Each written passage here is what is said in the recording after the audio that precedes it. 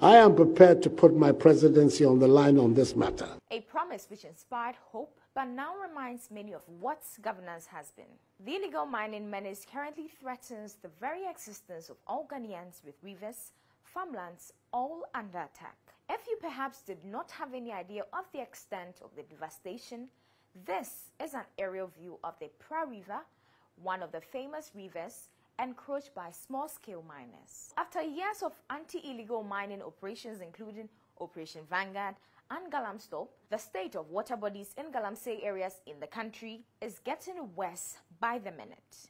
Well, last week, Otumfuo Osei Tutu distilled 3 chiefs who were actively engaged in illegal mining. With citizens demanding urgent government intervention, the Minority Caucus on the Lands and Natural Resources and the Works and Housing Committee of Parliament have asked or are demanding the immediate resignation of the Sector Minister Samuel Abujanapo and his 2 deputies over the failure to fight the menace. Action is needed urgently, even as chemicals such as mercury, cyanide, lead, arsenic, iron, carbon monoxide now being traced into foods and water we use. Now, the Galamsey fight is not a political fight. It is not an NPP-NDC fight.